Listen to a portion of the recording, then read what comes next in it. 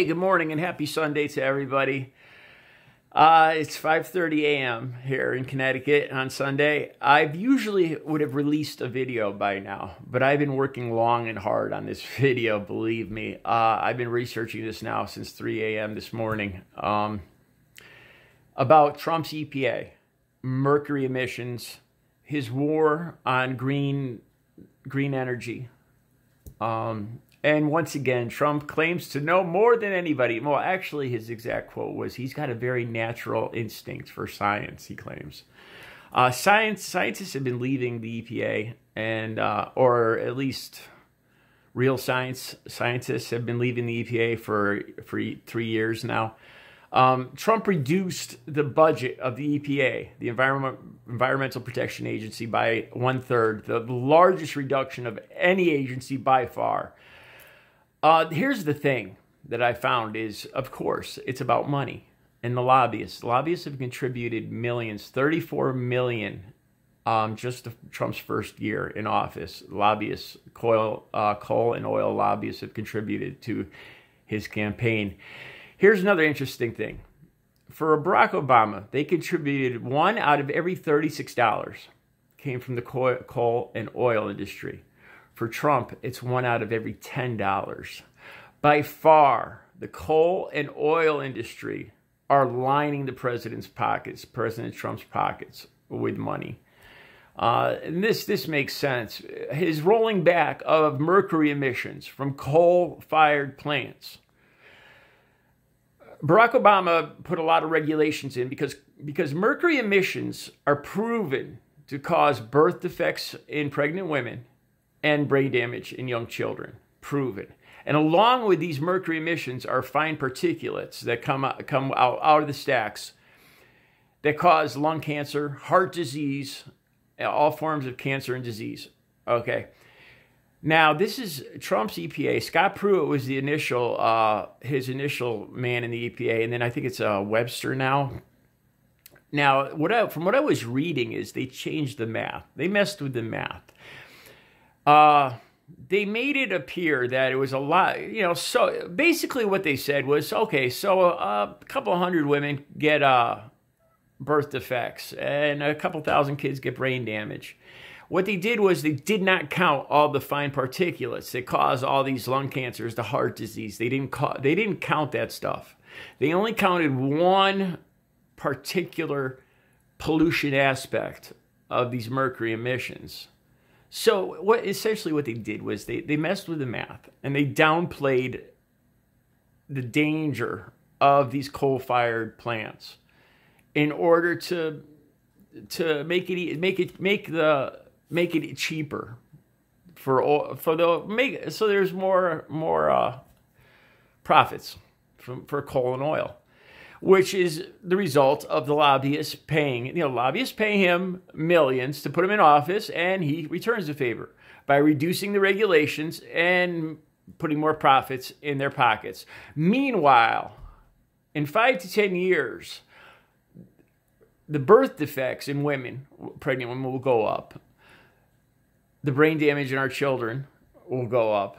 I mean, these are proven things proven facts that these particulates cause these problems.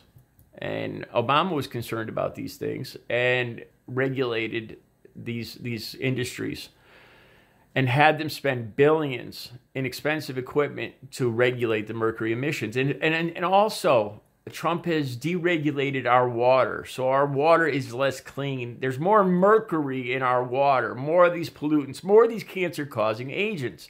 It's a proven fact.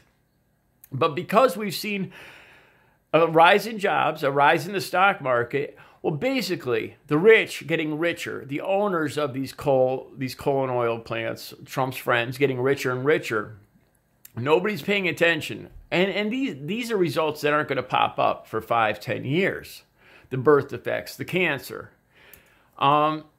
This is the stuff that, initially I thought I was just angry with Trump, but I'm scared. I'm scared of where the world is heading. Another troubling aspect I found was he disbanded the science in Kansas City, Missouri, the scientists that study invasive insects. and the damage it does to our crops. This aspect of the EPA has now been disbanded. So what we have in this country now that is watching for any invasive insects coming in that could, say, wipe out our corn crops or whatever, apparently we don't really have any protection against that anymore. Like I said, and in the years coming, I think it's going to become a lot clearer. I mean, was it all worth it? The few extra jobs, the rise in the stock market, or was it worth paying for birth defects with brain damaged kids? These are the things that scare the hell out of me. Some of the other, we all know that he claims he doesn't believe. I actually seen a quote where he doesn't think asbestos causes cancer. I couldn't believe these are things I don't believe he's. When I hear this, I'm like, that can't be real. This has to be a joke, but it's not. It's not. He's actually said that the science that proves asbestos causing cancer isn't right, because he knows more about science than anybody.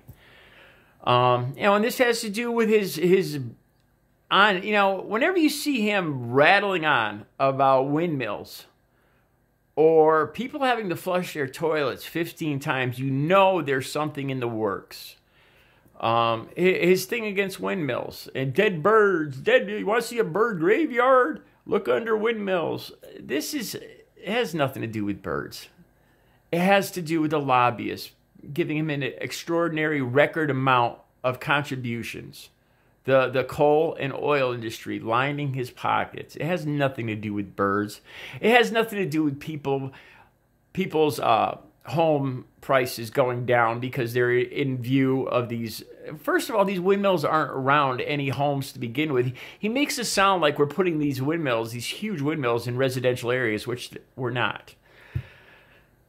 These babbling rants by him about windmills has nothing to do with birds. Then he goes on to say in these windmill rants about how when they manufacture these windmills, supposedly they spew all this stuff in the air. The manufacture of these windmills, which is a complete falsehood. Again, just complete lies. He's doing this because the coal and oil lobbyists are putting more into his pocket than any president in history. They're funding his 2020 run for office. Again, campaign finance reform is one of my biggest issues. I thought about this. What's my biggest issue? If I'm going to vote for somebody, I will vote for somebody in 2020, but I thought about it. It's like, what is the most important to me? And I think lobbyists, this dirty situation we have where corporations and the wealthy are basically, their concerns, they're paying for the politicians. And in the end, it's their concerns that are being, their money-making concerns that are coming up first, and not us. Not the birth defects down the road, not the brain damage. None of that matters. As long as the 34 million in contributions rolls in every year for Trump. 1 out of every $10 contributed in this 2016 run, 1 out of every $10 was from the oil and coal industry. Now you compare that to Barack Obama. 1 out of every $36 for him was from the oil and coal industry lobbyists. So they're all bought and paid for, and we need finance reform.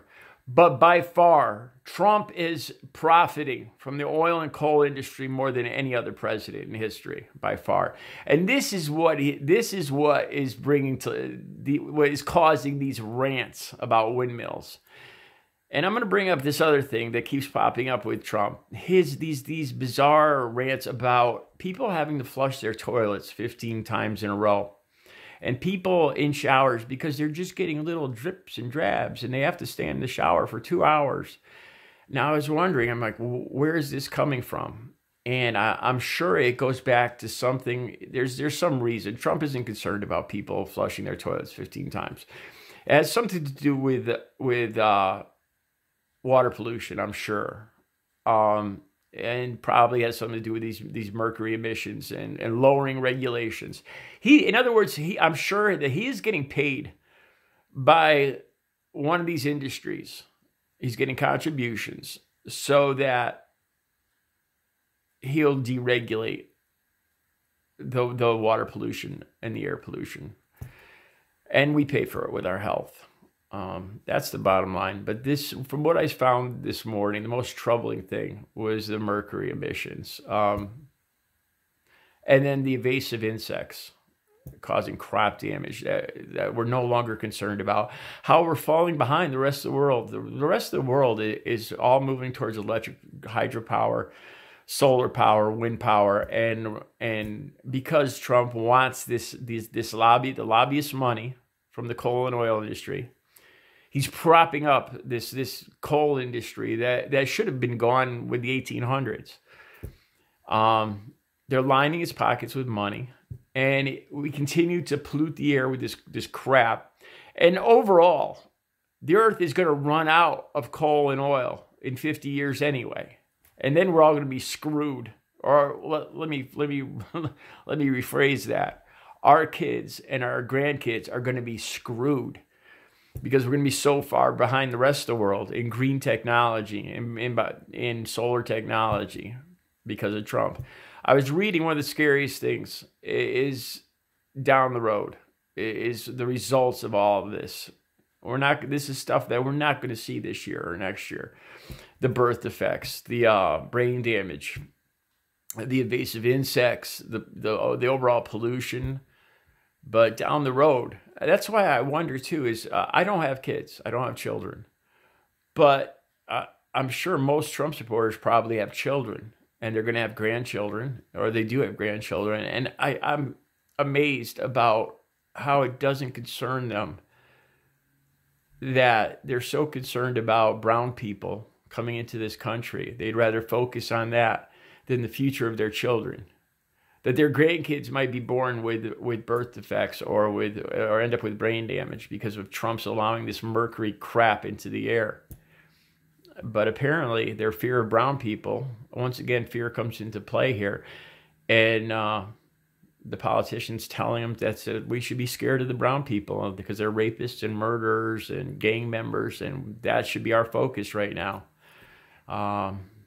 America for the white people, apparently, is the most important thing to Trump supporters right now, above the environment, above pollution, above their grandkids and their kids' health in the future. So I had all this stuff written down, all these percentages and facts written down, but I don't do well when I go that route. So I do the best video when I just talk from the heart.